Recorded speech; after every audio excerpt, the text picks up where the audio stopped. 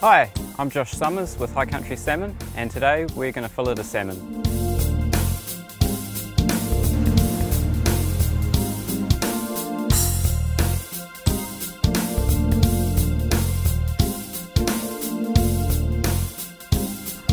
Okay, so first off you want to grab the front fin there, just with your left hand, if you're right-handed, or vice versa.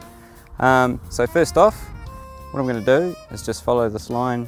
It's a curved line that just goes from the fin right to the back of the head.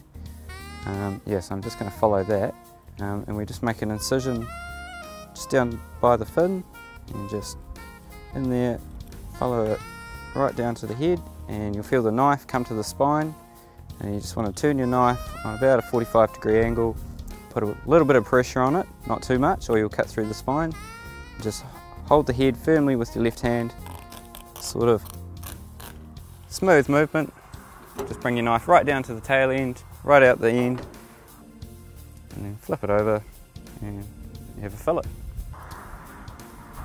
Okay, so once you've got the first half off, you just flip the fish over, and we're pretty much going to do the same again, only this time I'm going to make a small incision just down here by the anus.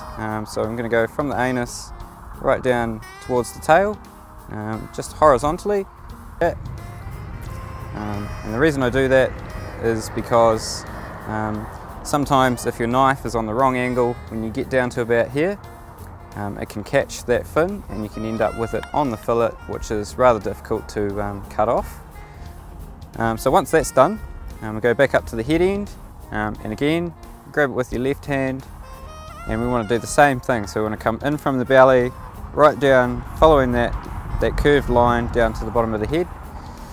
And so we're just going to put that in there, right down to the spine, and you feel the spine, and then again, knife on a 45-degree angle. I find it easy to just flick the collars just around with my finger like that, and then just press. And it's also easier if you put your hand sort of under the fillet and lift it up a little bit, sort of get everything out of the way, right down to the tail end, knife out, and then there you have the other side of the fish. Okay, so now that we've got the two fillets, I'm going to demonstrate how to take the rib cage off. I'll just demonstrate on one side. It's exactly the same on both sides, however they're opposites. So what we want to do is just grab the bottom fin there like that, and we want to cut the anus off. It's as easy as that, and just scrape some of the slime off, just like that. Now we start from the head end again, and just make a small cut just behind the rib cage there, right along. So we're just nice and gently right down to the bottom, and lift it up with your left hand so that you can see where you're going. And the objective of this really is to try and cut these off with as little flesh on the rib cage as possible. So you really want to get as close as possible to those ribs, and just slowly work your knife down right as far as you can go, right down to there.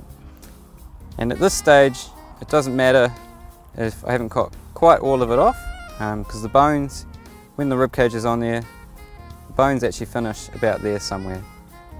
So when we do our fillets in the shop here, we actually leave that on.